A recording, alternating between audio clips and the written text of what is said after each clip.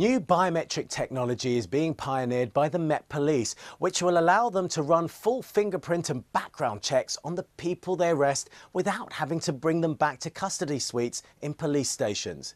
This could save the Met precious time and money. Iszatt has the story.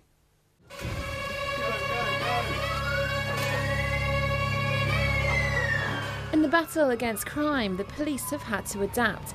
With more people moving into the city, it's important to find out potential criminals' identities quickly, and that's by fingerprinting. It used to be a long, drawn-out process using an ink and roller. Now the police have modernised and are using a mobile digital device called Ink on the streets. Heading out from Church Street Station, PC Joseph and PC Mandeville begin their patrol of Westminster. They spot a beggar. Are you going to stop and speak to her? Although she has an identity card, PC Joseph can't be sure she is who she says she is and checks out her credentials using the device. How do you say your first name? In the past, she would have been taken into custody, but a quick check and her credentials check out, she's then given a warning and let go. This is a verbal warning, okay? From me to you. Okay, if I see you again. So a reason for an arrest is not knowing a person's name or address. And if we know that, then those reasons aren't there anymore, so we can deal with them by other means, either giving them paperwork there on the street or inviting them in for an interview, depending on what they've done.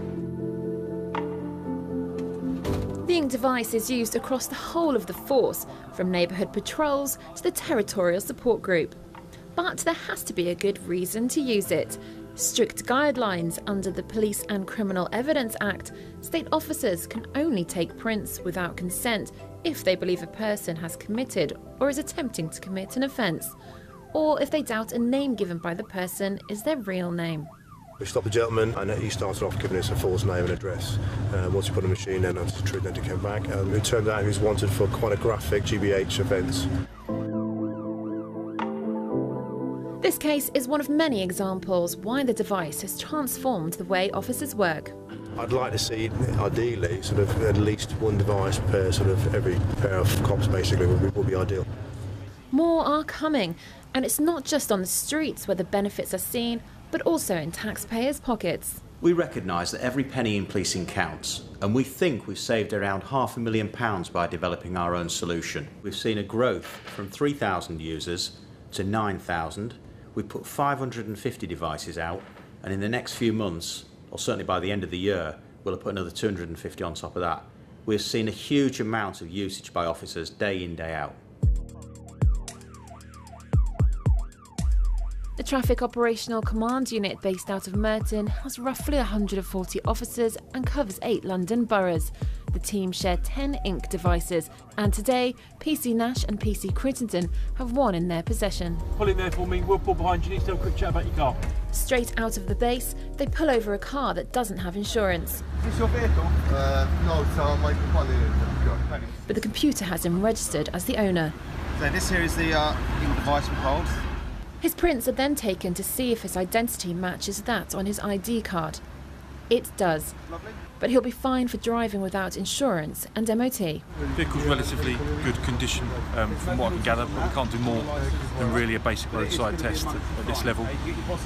So provided he can get an MOT booked now, then he'll be authorised to drive the vehicle to that pre-booked MOT. Then the team are off again.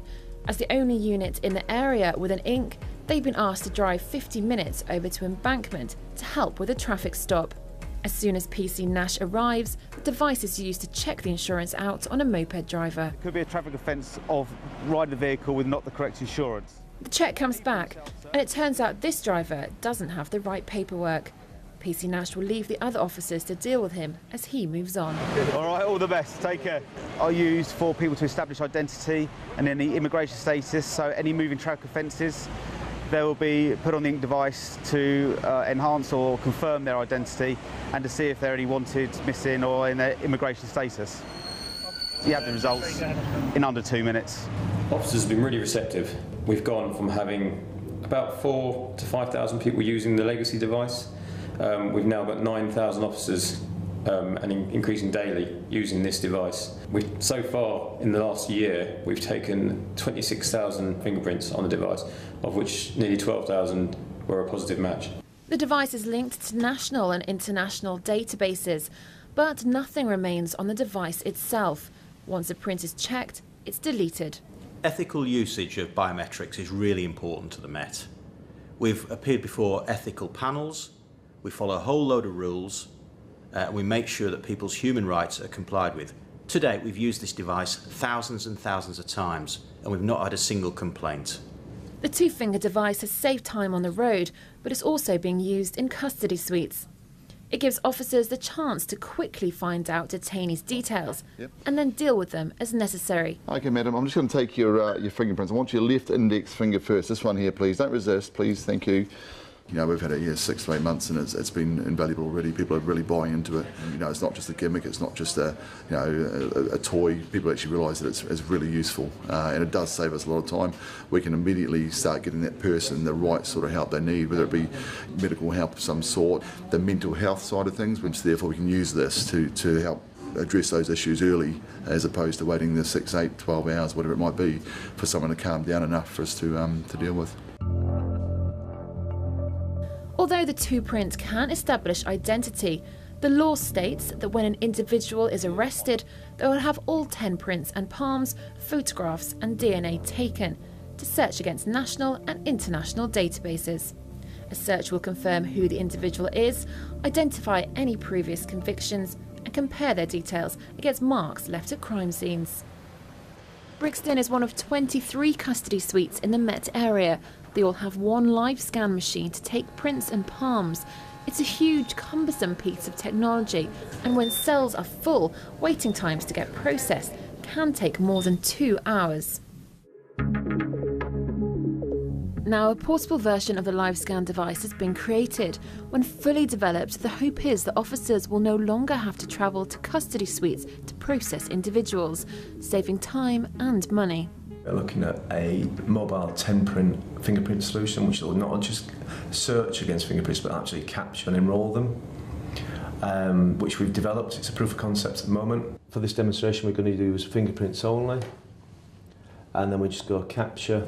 Right finger flat, and even the machine guides you through this, and then that is the finished product. It'll give a much better hit rate of identifying people. I can see it running alongside the live scan machines we use for our normal printing systems by linking onto the Interpol database and so on, which is all part of the future plans. So I think it's going to be invaluable.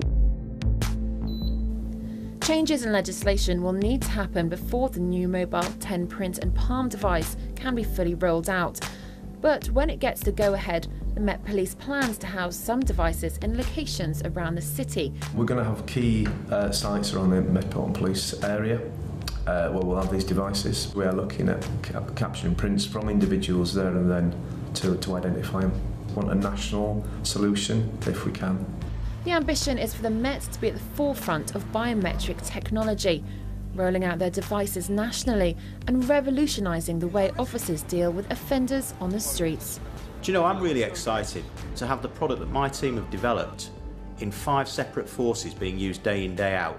It's a really great thing.